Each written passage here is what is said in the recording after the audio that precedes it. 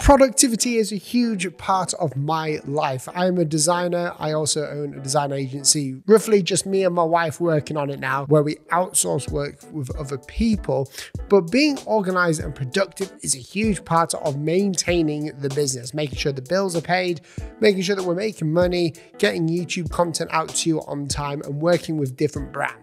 And I'm super excited today because I get to talk to you about some nerdy productivity, satisfying things that you can do inside of an app that you may not have heard called Notion, who is sponsoring this video. So in this video, I'm going to be covering what is Notion, why it is the best productivity app for designers, how you can use it no matter what scale you are, and the benefits I found from using it with me and my wife and other people who may later come on the team and work with us. Okay, so the first thing is, what is Notion? Notion is an app that is designed to make you more productive, but it doesn't hold you back. It could be as simple or as complicated as you like. The main premise of Notion are pages. So these pages are basically inception. You can have one page and then you can keep adding pages within that page to create databases and basically have your own system of doing things inside of there. It's roughly like a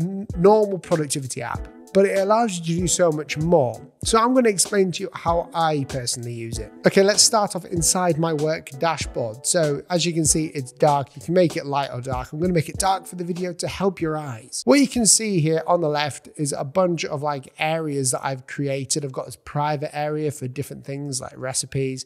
I've got a work dashboard, and then I've got loads of other things like a web inbox, YouTube video database, Instagram content. That's specifically in this video, I'm going to show you how I basically organize and become productive in my design business. Whether you're a freelancer or an agency or work somewhere else, it's always good to have Notion no matter where you are or what business you're in, because it helps you remain productive. So as you can see here, this is my work dashboard. It looks kind of strange, but what you see going on at first is just a cover page, which is here. You've got a cover to make it look pretty, an icon, which helps me identify what's going on, and then also a to-do list. So I've got a to-do list here with priority and status. I've got my client work, my YouTube, and my MISC and online store stuff. I've got a calendar down here.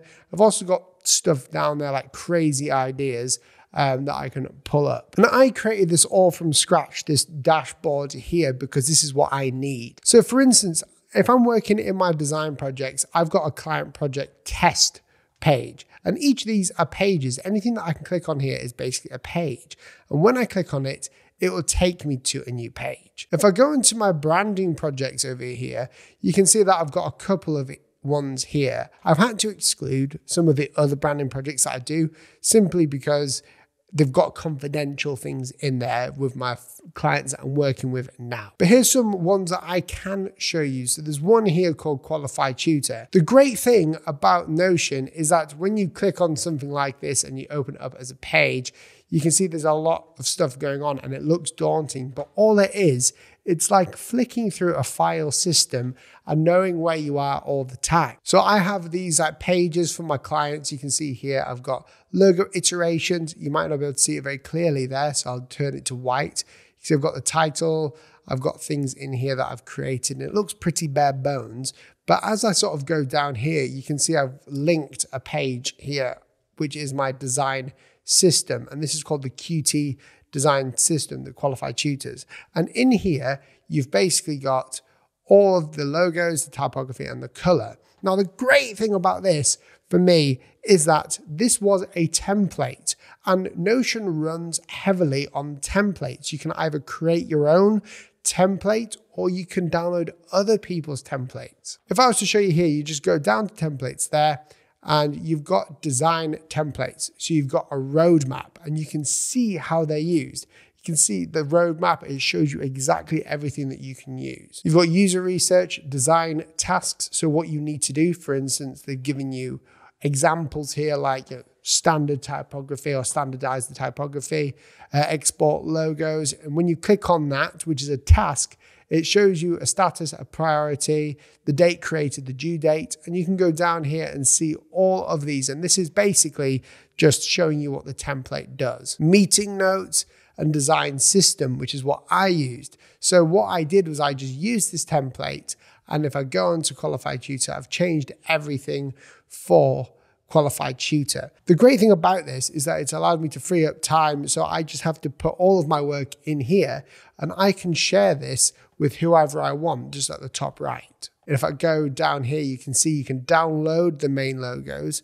You can also see the website design that I created on the splashback. If I go to the typography, I've got my typography all referenced here with the licensing. So they can all see this and they can download the typography, or I can as well. It's basically like a miniature style guide. And over here, again, you've got colors where it shows you the colors, secondary colors, and it's all the colors for this project. If I go back to my work dashboard, you see everything that I use every day, and a lot of this is YouTube stuff. So I do have a lot of like client work and things like that that's going on, but I use this a lot for YouTube. So if I click on here, for instance, my YouTube video database, it shows me all the videos that I've got and all the videos that I've made or researching. In here, it actually doesn't show you all the videos that I've done because I've got this filter on it, and you can see all the videos that I've published. And this is like a Trello board, but I can change the way that we see it. So I can view a high priority one, and I can create different views. I can go back to my default view where it shows you all of the information inside of here. Another way that I use Notion is by my portfolio, which is, again, I've just linked it on my dashboard here, which is portfolio editing. And if I'm going to go to one like Scrawler Box that I'm just starting, I have all my things put in here.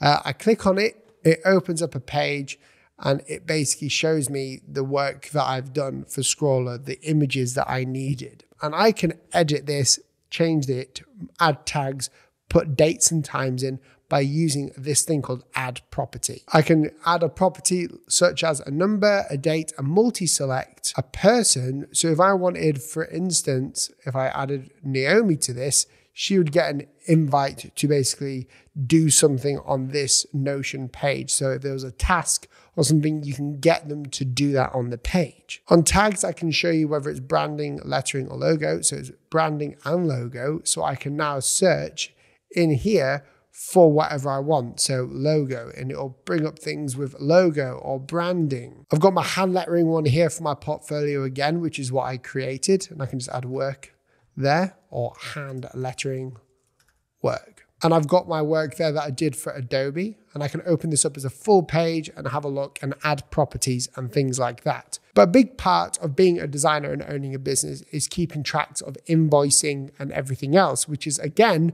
my wife, Naomi, actually does that. And of course, I can't show you personally what it is, but we've got something called invoicing notes down here where Naomi will go ahead and put all the invoicing for, like, you know, design work, sponsors, any work that's coming up, and she'll have all of the information inside of there. So let's say you wanted to get started using Notion, but all of that information has absolutely blasted your mind because there's so much going on. Well, we can start really simply. All you need to do is go to templates. And again, I've shown you this before.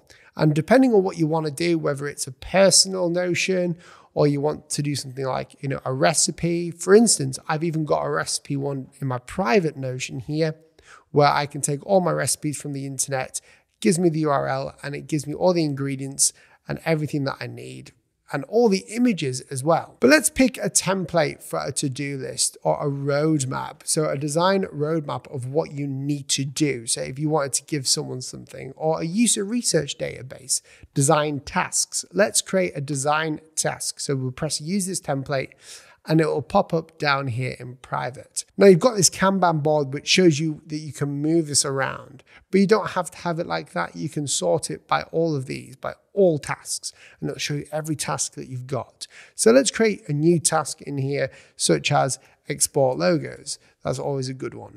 We can create a new task such as finish style guide. And there we go, we've got a task right there. And all of these are in a database. So this means that you can have all of your information given to you. For instance, if I had a due date, I can actually go ahead and sort it by due dates. So this will show me now in a calendar form the due dates of all of these tasks. I can add a status, so I can say not started and then it's in progress, or I can say, standardized is complete. And I can assign this to me or Naomi or whatever, and you can organize it by assigning people. There is so much stuff that you can do in Notion. So what I would suggest to do is to start off with a task list. And when you start off with the task list, every task you can add your own properties. So whenever I click on one, it opens up as a page and you can write down things in here or add a table in here. So you can go micro tasks